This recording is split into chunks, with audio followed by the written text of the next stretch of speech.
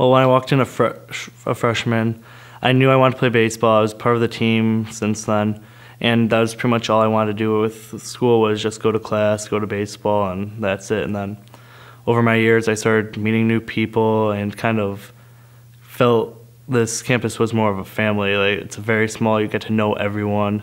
And through all those connections I made, people asked me to join different clubs, which is how exactly I got involved into SGA. And then just slowly over time, people kept asking me, hey, do you want to join Tri Beta? I said, sure. And it's gotten me to have some sort of power and influence over what events go on here, and just try, if there is something that I feel is unfair on campus, it gives me the chance to use my voice and really say where I'm coming from.